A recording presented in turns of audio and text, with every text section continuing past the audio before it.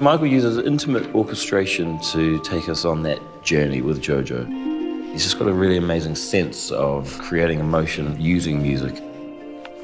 It'd be better with color.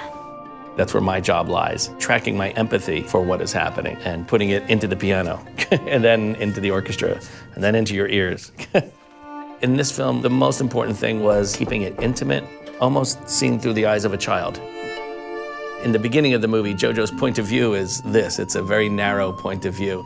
And as the film goes on, it slowly widens to this. And I tried to do the same thing with the music.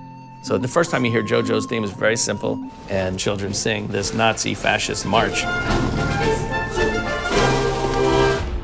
And then have them sing that same thing in a different way at the end when he's in the battle and he's looking at everything around him falling apart.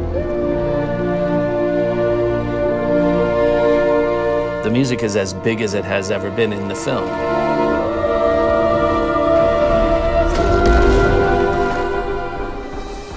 Is it dangerous out there?